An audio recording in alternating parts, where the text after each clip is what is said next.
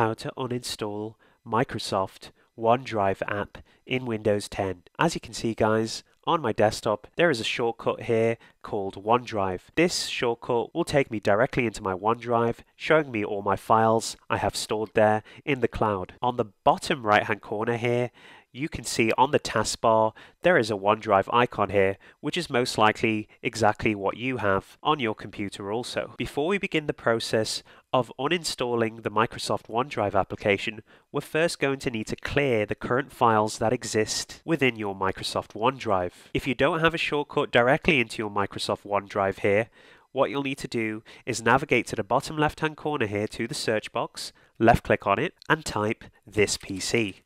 Once you have done that, guys, the best match should be this PC application, and on the right hand side here you'll have the opportunity to open the application.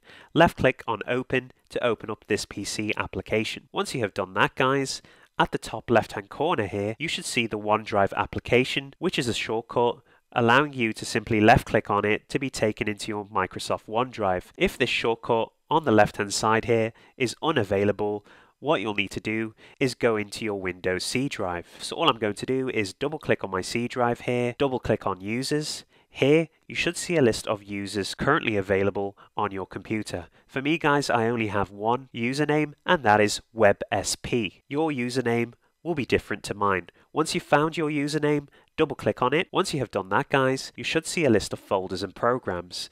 As you can see, Microsoft OneDrive is right here for me, and it should also be for you, so simply double click on it. Once you have done that, guys, you'll be taken into your OneDrive. Here what I recommend doing is clearing all files and folders that currently exist on your Microsoft OneDrive. If you don't want to keep any of the files, you can simply delete it. However, if you would like to make a copy of it or a backup, then what I recommend doing here is restoring down this window here and then creating a new folder on your desktop by simply right clicking anywhere on your desktop and navigating to where it says new and left click on folder. Here, call your folder whatever you want it to be. So I'm going to call it OneDrive Offline Files and hit enter.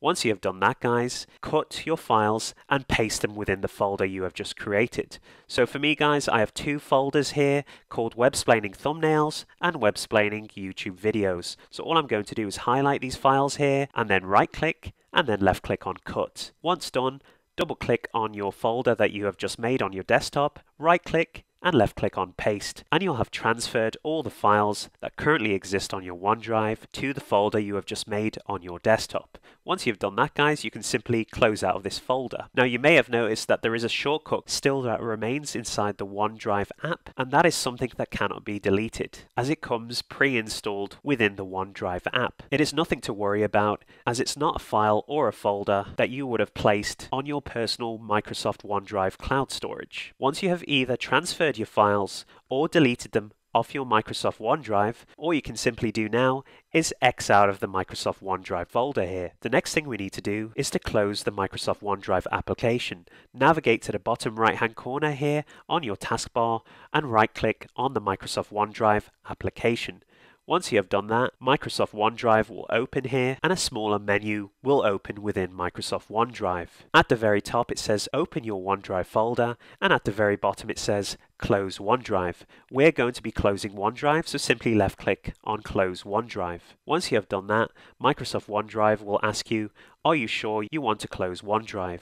If you close OneDrive, files in your OneDrive folder won't sync with your files online. Simply left click on Close OneDrive. Great, guys, so OneDrive is now closed. We can begin the process of uninstalling OneDrive now. To do this, simply navigate to the bottom left hand corner here again to your search box, left click on it and then type add or remove. Once you have typed that in, at the top left hand corner here, you should see that the best match is add or remove programs in system settings. Navigate to the right hand side here and left click on open to open up the add or remove programs application. Great, guys. Once you have done that, Apps and features will open in your settings here. What you'll need to do now is search for the OneDrive application. At the bottom here, you'll see a list of all the applications and programs you have installed on your Windows computer. What we need to do now is find the OneDrive application. You can either left click on the search box here and search by typing in OneDrive, or you can simply scroll through your applications to find the Microsoft OneDrive app. Once you have found Microsoft OneDrive, simply left-click on it. Once done, you'll have the ability to uninstall. Simply left-click on Uninstall. Once done, a small window will open which says this app and its related info will be uninstalled.